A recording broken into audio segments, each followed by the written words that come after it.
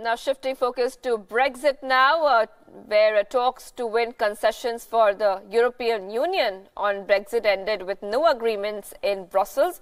No concessions could be built during series of talks between British Prime Minister Theresa May. Top government lawyers had European Union negotiators.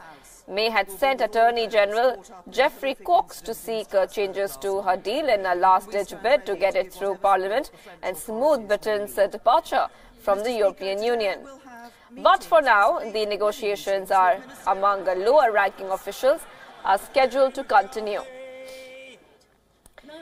Now, in just 24 days, Britain will be leaving the European Union, but Parliament's rejection of May's deal in January has put in doubt whether the shift will take place at all.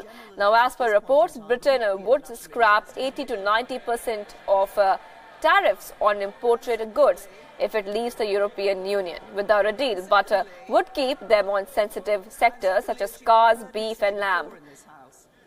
Now, broadcaster Sky News reported that this information on Tuesday. Now, meanwhile, car makers employing thousands of people have issued warnings of an exodus from UK in the event of a no-deal Brexit, the clearest signal yet of the nervousness spreading in the industry.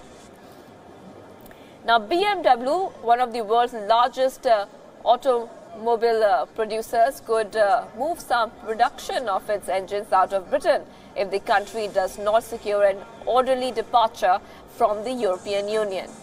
The latest Brexit warning from the auto industry, the German car maker has said that they have some flexibility in Austria and would need to make some adjustments.